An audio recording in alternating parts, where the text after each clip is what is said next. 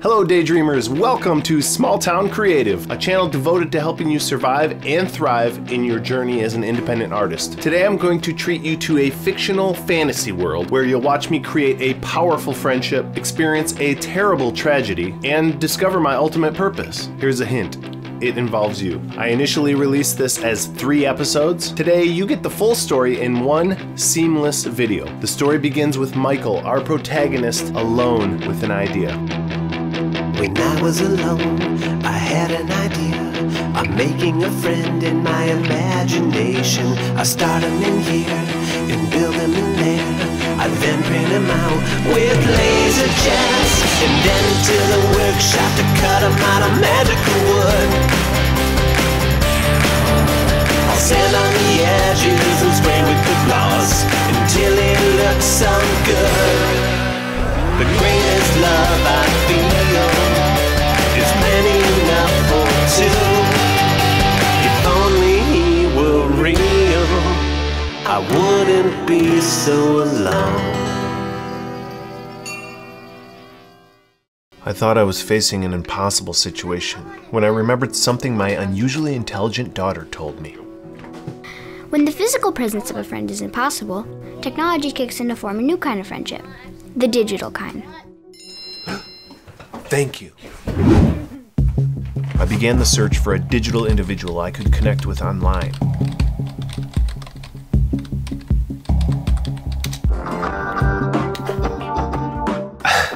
That's not what I was looking for. Social media groups? They're useful, but I do need someone that's available at the drop of a hat. Hire somebody?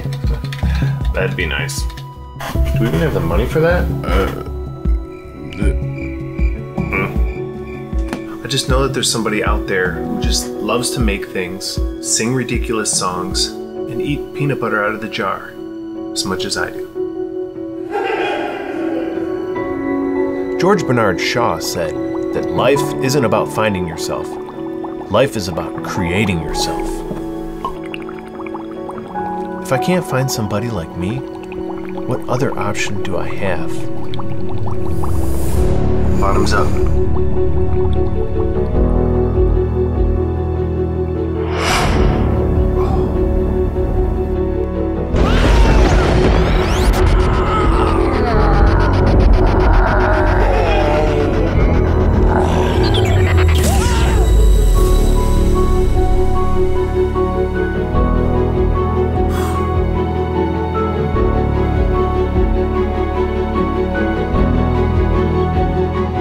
So handsome.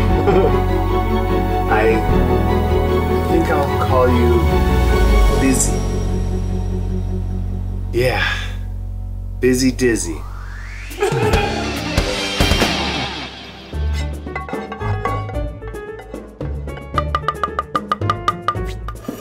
Everything was great.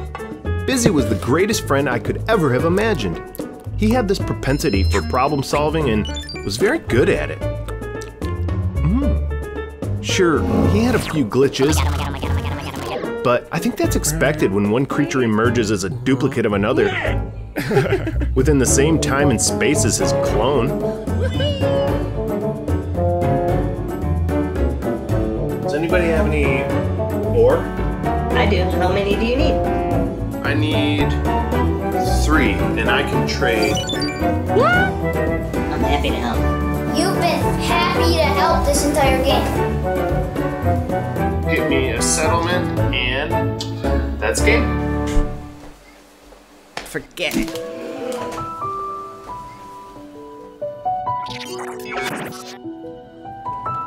Okay. Over the next couple of days, I noticed that the glitching got much worse. It seemed as if every time Busy helped me solve some dilemma, his health would decrease. Okay. Also, he began to age very quickly. Something was missing, and we were running out of time. There must be something I could do. So we pulled together the best minds we could and entered into the most intense brainstorm session to consider ways that we could save Busy once and for all. We knew that it was Michael's dilemma to find true friendship, coupled with imagination that brought Busy into our world. But imagination alone couldn't sustain him.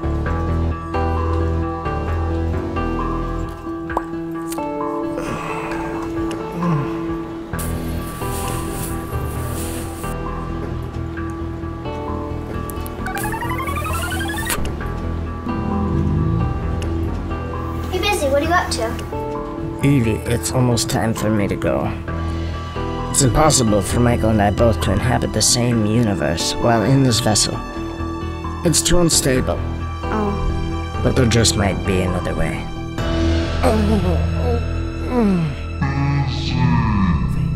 Fantastic. Yeah. See, love it. Okay, here's the next step. Now, Dad, go for quit. It's time for me to leave this body. Leave this spot. What? You just got here. It was fun while it lasted. No. I can't solve my creative dilemmas without you. I need you. You never needed me. The answers were always within you. I still don't want you to go. Here, take this in remembrance of me, and know that I'll never leave your side. What does that even mean? You'll see. See what? Busy. Busy, no.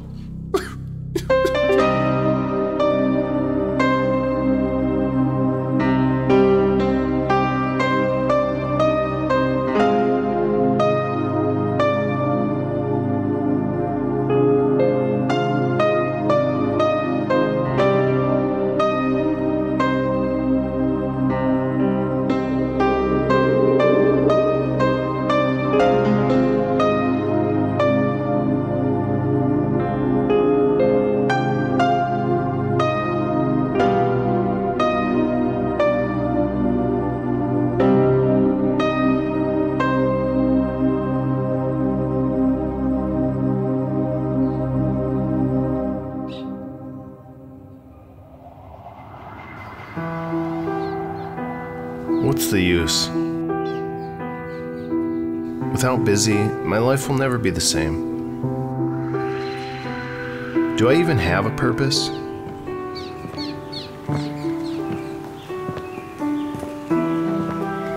I can't do this on my own.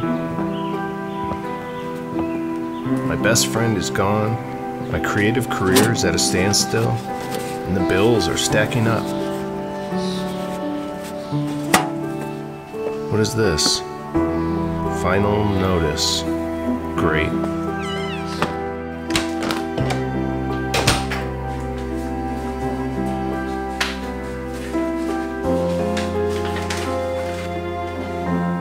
Tenant, we have attempted to reach you several times to collect your rent payment.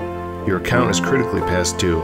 If you don't make a payment within the next 7 days, we will be forced to vacate you from the premises. Good day.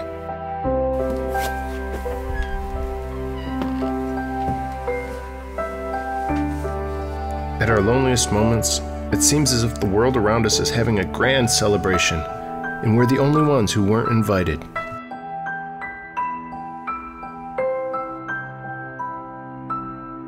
If Busy were here, he'd know what to do. I could really use your help right now, buddy.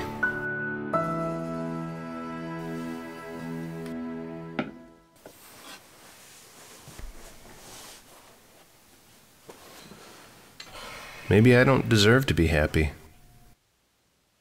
Maybe I'm destined to be alone. Maybe I'm...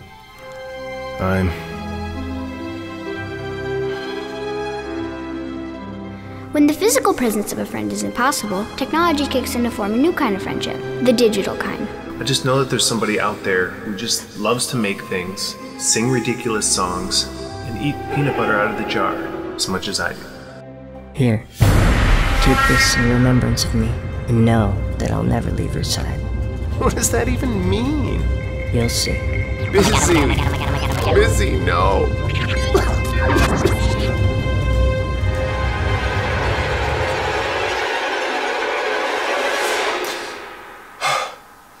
Whoa.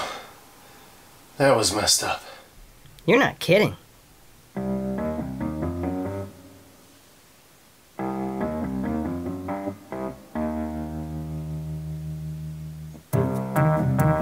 Ah, I blinked. You win.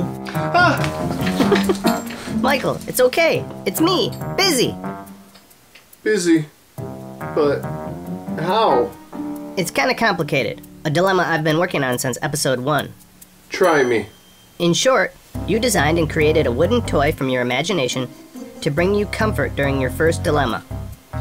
Yeah, to find a friend with similar interests. Yes, and when you blended your dilemma with the super secret formula to create a clone of yourself, me, as flesh and blood in this 3-dimensional world, it worked. However, the laws of time and space would not allow for 2 of the same biological entities to exist in the same dimension. Which explains your accelerated aging last episode. Exactly. So, how did you end up in this form? Okay, this is where irony meets destiny. Before I departed, you were hard at work with the greatest minds trying to figure out a way to sustain my 3-dimensional form. As we discovered, that was impossible to do. But what you never realized was that the work was halfway done from the very beginning when you designed a graphic in the 2nd dimension, printed and cut me out of magical wood, which would become the perfect vessel for me to later infuse my lifeblood. Which allows you to remain in the 3rd dimension, right? Yes. Well, sort of. What do you mean, sort of? Well, there is one minor complication. To avoid an interdimensional feedback loop, I can only leave the 2nd dimension and enter yours when you have a creative problem to solve. So you're here to help me solve a problem. Please tell me you're gonna pay my rent for me.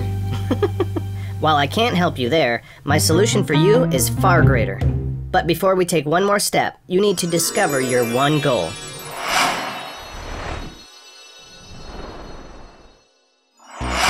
It was then that Busy told me about the importance of having a reason for being, and how this will help me to point my creative career in the right direction. My reason for being is to help people who are looking to live the life of their dreams to solve creative problems. Perfect. Now what is a practical target you can aim at and the skill you possess that enables you to do it? I can use the power of storytelling to help 1,000 of these people. Yeah. Maybe we should give these people a name. Daydreamers.